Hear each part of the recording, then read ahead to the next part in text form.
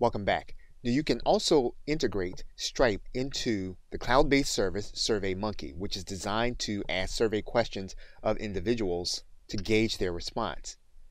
At the end of the survey, if an individual feels as if they would like to purchase some of your time or consulting, you can add in a Stripe button. And to do that, what you're going to do is to go into your builder inside of SurveyMonkey. What you're going to see here is that there's an element you can add to the survey for payment. And you're going to click this Add button. That's going to give you a button here that says Connect with Stripe. So what you're going to do then is you're going to click Connect with Stripe. Once Stripe is connected, you can then customize the message that the individual is going to see. You'll then write in a description of what they're going to be paying. And once you have it, you can then click Save. You then have a form at the end of the survey that the individual can fill in order to place their credit card number in and for you to be able to take payment through Stripe. Okay, so with that, thanks, and I will see you in another video. Welcome back. In attempting to integrate third-party applications with Stripe, you may have found that their selection was limited and that those applications that you currently work with are not available with Stripe. You can connect a number of third-party applications using connector Zapier, which automates the process between third-party cloud applications. And so if you already have a Zapier account, if you log in, you can type in Stripe to find out which connections work with the payment gateway. If you don't have Zapier, you can still go into their Zap integrations so that you'll see if the applications you're working with do work with Stripe. So what we're going to do is we're going to type into the search field Stripe. And what you're going to see at the bottom is you'll see all the applications available that form an integration with Stripe. If you then type in the third-party cloud application that you currently work with, you'll be able to see how Stripe interacts. For example, we're looking at Aweber, and we have an integration where anyone that is your Stripe charge customer can become your mailing list subscriber in Aweber. So what we're going to do is we're going to select this Zap automation so that we can connect the two applications in an automated fashion. Now, if you have a Stripe connection through the API, what you'll be able to do is you'll be able to connect a trigger, which is a new Stripe charge. And we're then going to click Continue. If you don't have a Stripe account, you'll need to connect your Stripe account. You'll click Connect an Account.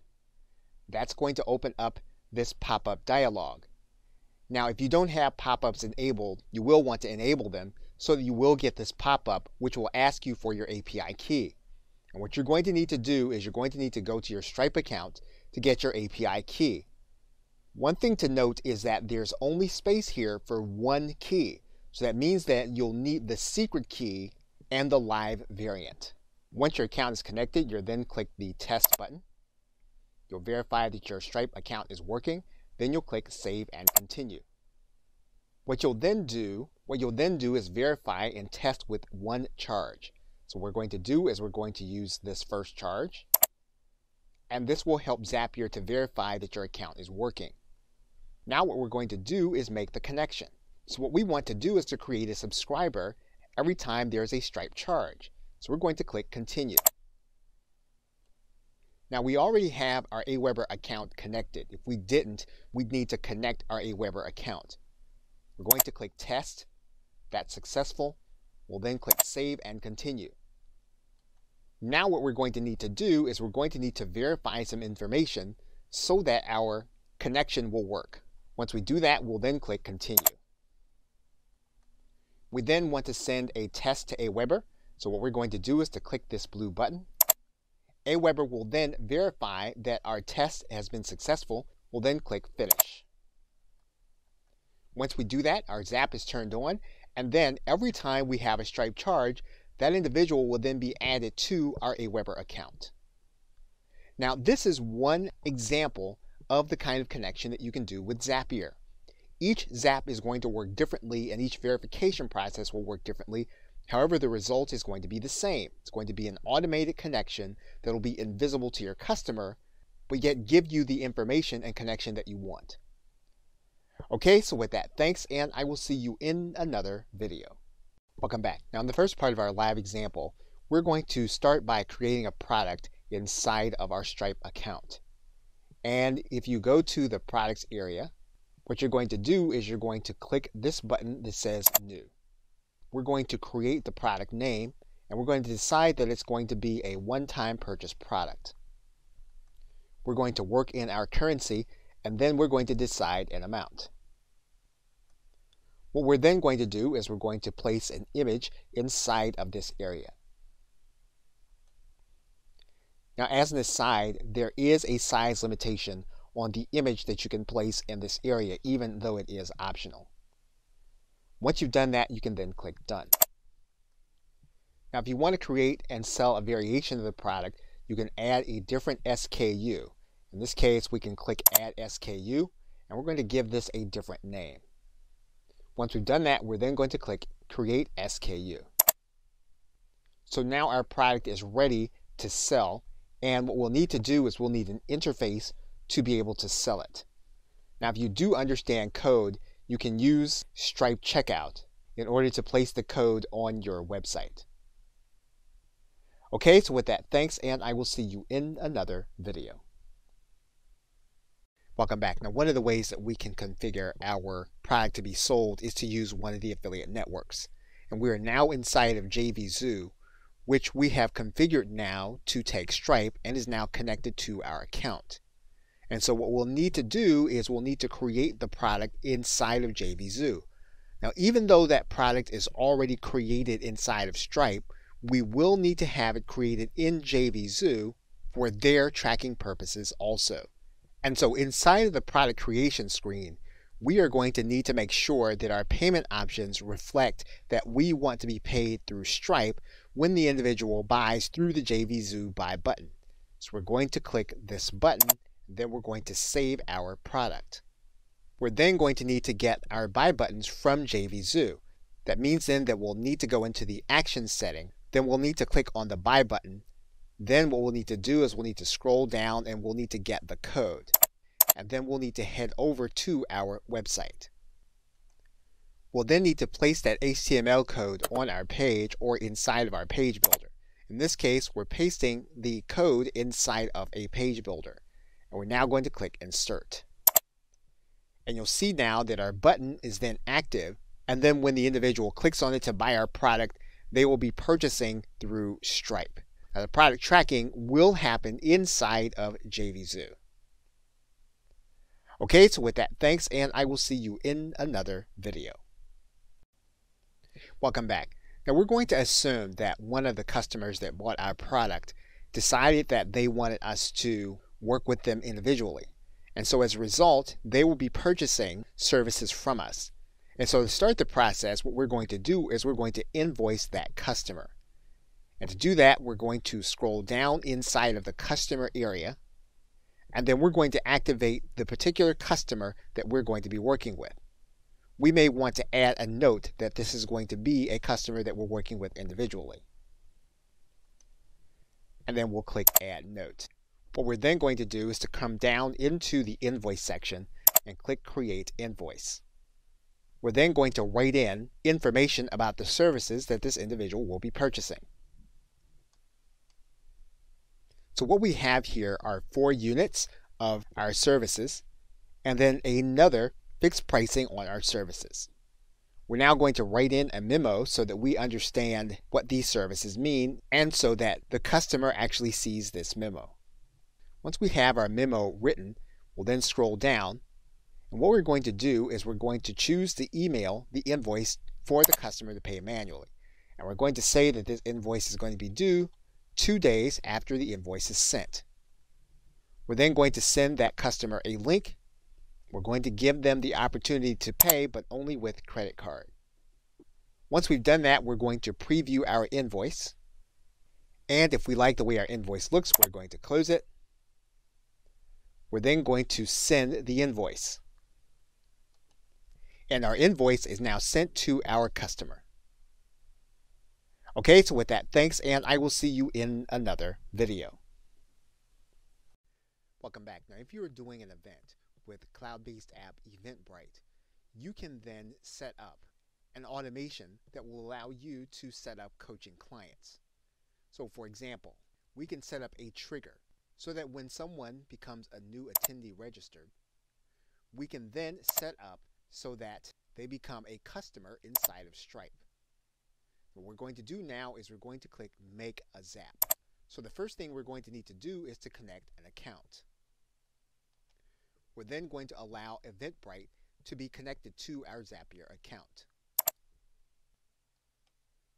We'll then click the Test button, and then we'll click Save and Continue.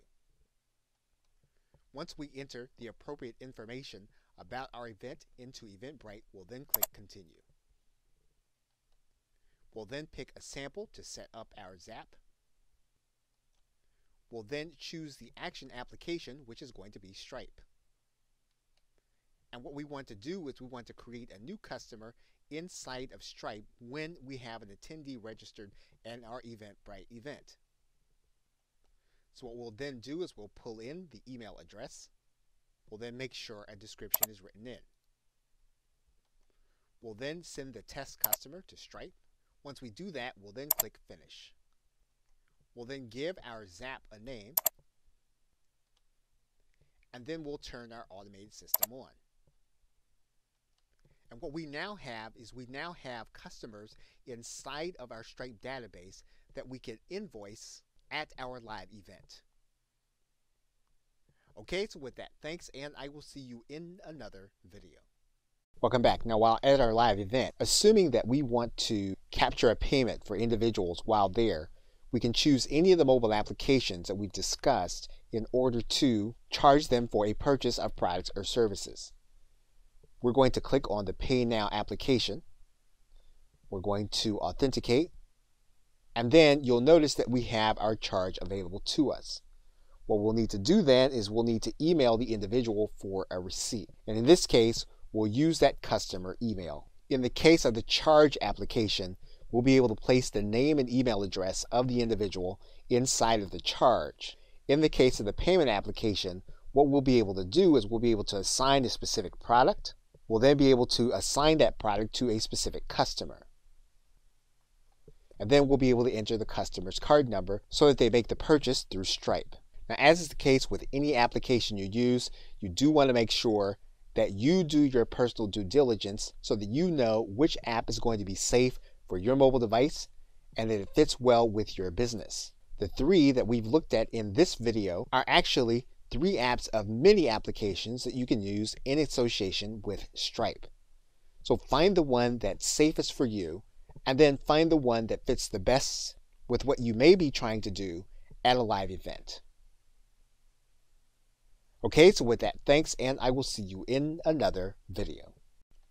Welcome back. Now, one thing you can do is to integrate Stripe with your autoresponder so that every purchase made through Stripe, you can have a person added to your email marketing list. So to do that, you are going to need to use Zapier. And so what we're going to do is we're going to first write in Stripe. Then we're also going to choose our autoresponder. And we see now that we have a Zap available to us.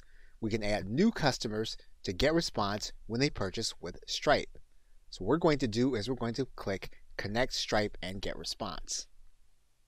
So what we want the trigger to be is when there is a new charge. So we're going to click that link and click Save and Continue.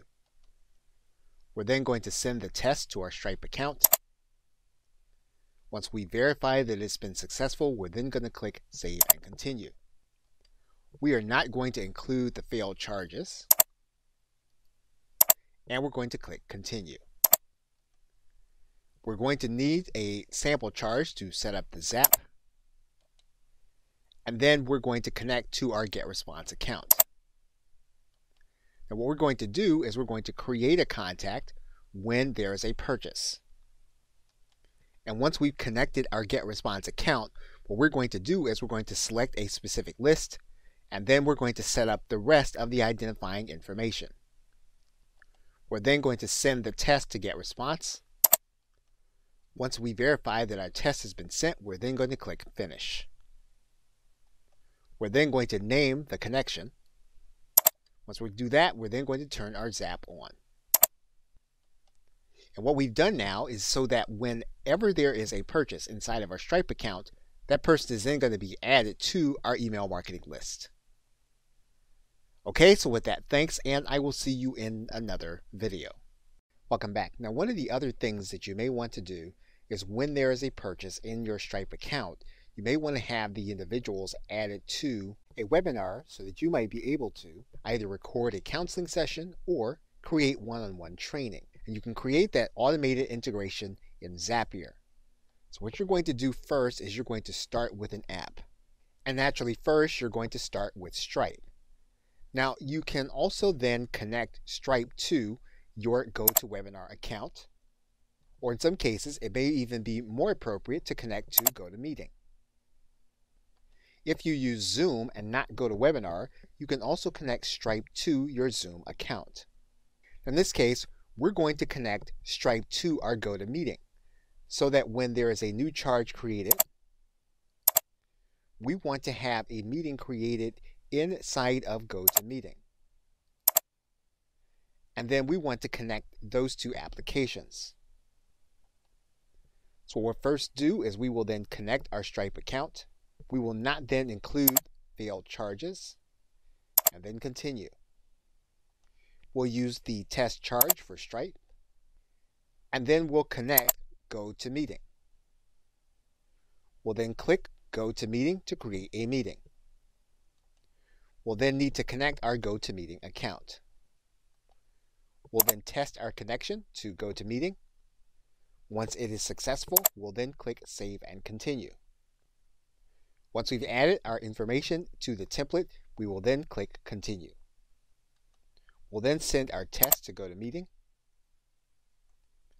And once our test is complete, we can then click Finish. We'll then name our integration, and then we'll turn on our automation. And so now what we've done is that every charge that comes through our Stripe account, we will then have that person added automatically to a GoToMeeting where we can set up a counseling session. Okay, so with that, thanks, and I will see you in another. In conclusion, we've now walked through a number of practical examples of how you use Stripe in combination with certain third-party applications, as well as the kinds of basic functions you may encounter in your business every day. We've been able to bypass the limitations of Stripe's integrations by using third-party application Zapier. We've also looked at plugins connected to WordPress. Now, it's important to note that if you're working with the integrations on the Stripe website, or whether you're looking at some of those mentioned in this course or some of those connected by Zapier, you must do your due diligence to make sure that the application you're using is going to be safe with respect to your business. It's also important to note that you are working with the sensitive payment information of your customers. And as a result, you'll need to make sure that you're taking every precaution to make sure that privacy is protected. So as you start to determine which applications are going to be best, make sure to take into account user reviews as well as business fit. Okay, so with that, thanks, and I'll see you either in another video or in another course.